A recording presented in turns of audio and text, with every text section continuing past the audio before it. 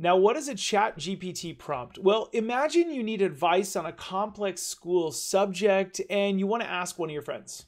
Well, to dig deeper, how would you clarify your question to get more information on a certain part of their answer? If you asked them something, they answered, and you'd ask them more so that you could understand a part you might not understand.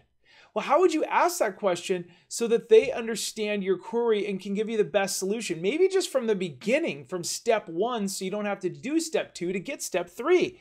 Well, ChatGPT works in a similar way. You see, when we ask the website, ChatGPT, a question, it's called a prompt.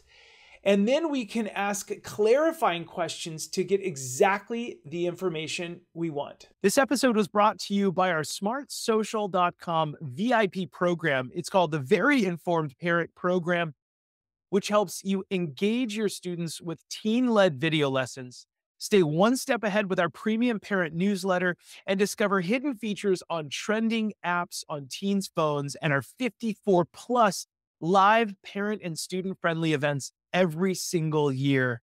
You can click on the link below to chat with one of our team members if you want a free pass to our VIP program to support your community with our SmartSocial.com resources. And if you're a district leader who has a success story, we would love to feature you on a future episode. You can click the links below to reach out. Thanks so much for listening, and we look forward to seeing you on the next episode. Have a great day.